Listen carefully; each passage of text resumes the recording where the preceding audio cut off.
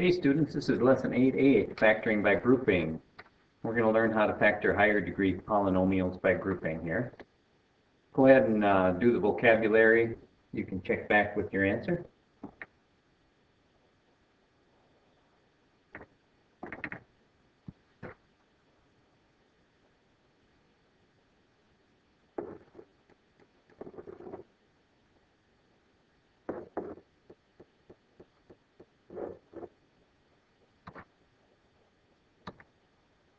All right, so what is the factor form of 4n cubed plus 12n squared minus n minus 3?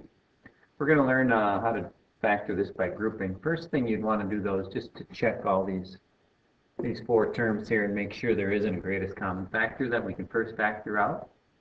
And I don't think there is, because n can't factor out of everything, neither can 2. So we're going to just try and group these up.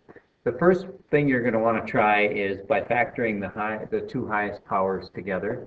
So we're going to look at 4n cubed plus 12n squared separately from the rest of it, minus n minus 3, and see if we can't find a common factor that way. If I factor the greatest common factor out of those two terms, that would be 4n to the second. When I do that, I'm left with n plus 3.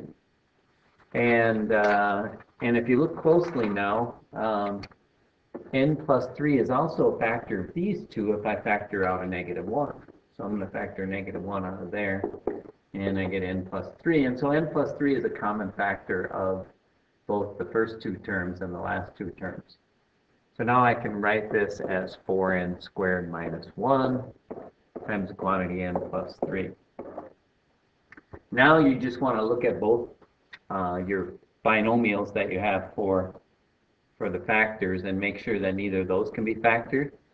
If you look closely here, 4n squared is a perfect square, and so is minus 1.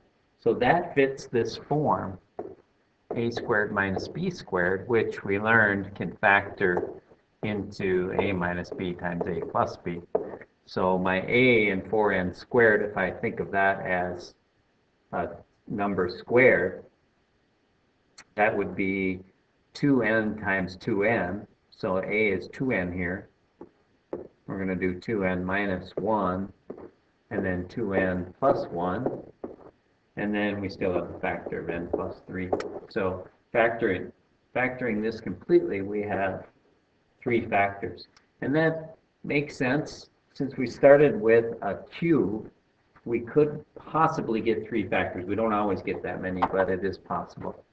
So we're going to factor by grouping. Go ahead and try that here. See if you can figure out what the right answers are. You can check back for your answer. Remember in the last problem we were able to factor a little bit more, and here we can't because that's a binomial and it doesn't fit any of our one form of a binomial that we can factor, which is a squared minus b squared. And that's because 2t squared is not a perfect square, neither is 5. So that won't work there. It says check your answer using FOIL, so that would be multiply these two. That would give us 8t cubed. The outers would give us 2 times 7 is 14t squared. That's a plus. The inners would give us 5 times 4t is 20t. And the last two, 5 times 7 are 35. And so it checks with our original polynomial. All right. What is the factored form of 3n to the 4th minus 12n cubed plus 15n squared minus 60n? Again, the first thing you're going to want to do is check all these factors and see if there isn't a greatest common factor we can factor out of there. That will make our job a little bit easier. And if you look closely there, you'll probably notice that the greatest common factor of those terms is 3n. So we're going to factor out a 3n first, and then rewrite that polynomial. 3n times n to the third is 3n to the fourth. 3n times 4n squared is 12n to the third. 3n times 5n is 15n squared, and 3n times 20 is 60n. Now we're going to do what we did on the last one and we're going to try and factor it by grouping those two separately from those two. So I'm going to try that. So I'm going to use a different bracket here. And the greatest common factor of n cubed and 4n to the second is n to the second. So let's try factoring out an n to the second. That will leave us an n minus 4. All right. And then if I factor out a 5 out of the second, two terms there, that'll leave me with n minus 4 also, which means I have a common factor in there. And so I can write this as n squared plus 5 times the quantity n minus 4. And then just look at all your terms and see if there's anything else you can factor. That is a perfect square, but that is not. So, and besides that, it's addition between them, so it doesn't fit this form, a squared minus b squared. So I think we're done. And to check your answer, you would just go ahead and multiply these out using FOIL. You would maybe do 3n times n squared plus 5 first, and that would give you 3n cubed plus 15n. Then we have to multiply that by n minus 4. So I'd use FOIL here. 3n cubed times n is 3n to the 4th. The outers give us a negative 12n to the 3rd. The inner give us 15n squared. And the last two terms give us 15 times 4 is minus 60n. And that should be the same polynomial that we started with. All right, I'll let you try that. Follow the chart here to factor 6h to the 4th plus 9h to the 3rd plus 12h squared plus 18h.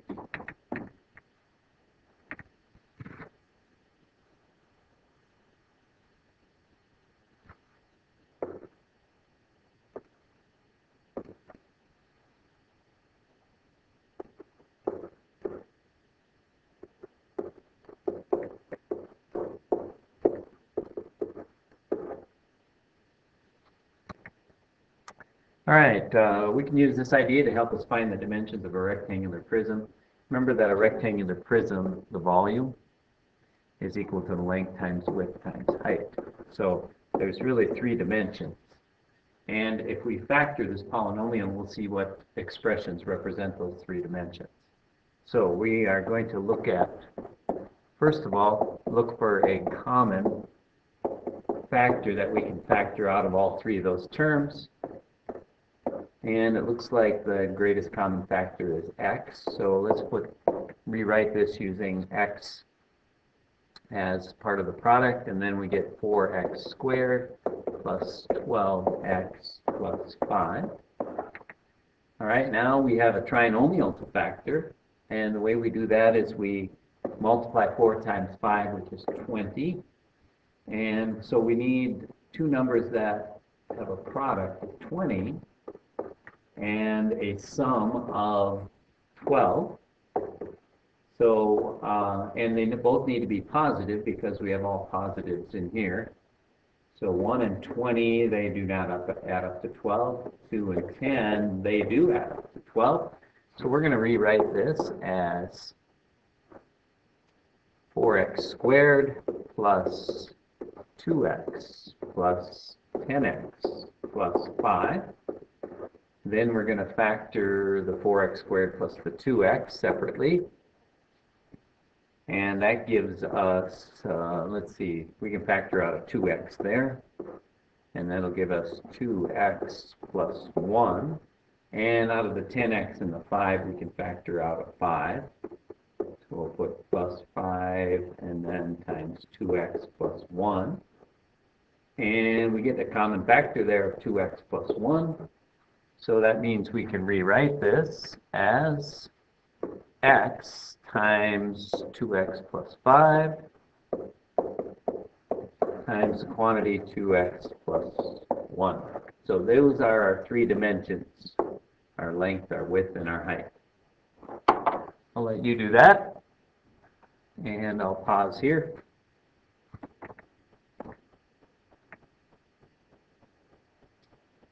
Number 17 says, can the expressions x, 12x plus 2 and 5x plus 2 represent the dimensions of the prism? Explain. I believe they could, and the reason is because, let's say yes, if we did this, if we took these two factors, 2x and 6x plus 1, they would be exactly the same as x times 12x plus 2. It's the same thing, both of them equal 12x squared plus 2x.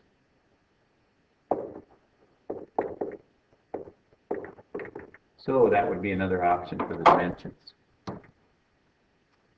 All right, summary. Let me just label these here. You can pause here and try and figure these out first if you like.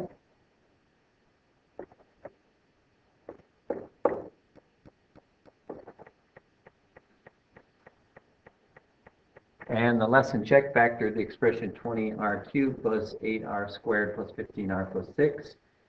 To do this, I will use grouping because there's 4 terms, so you can't use the perfect square trinomial rule. Go ahead and try that, and you can check back for your answer.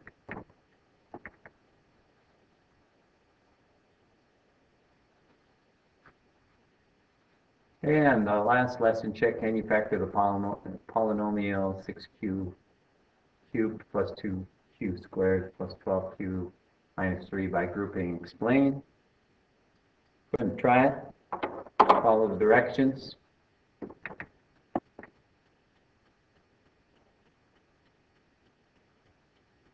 All right, that's the end of the lesson. I'll see you tomorrow.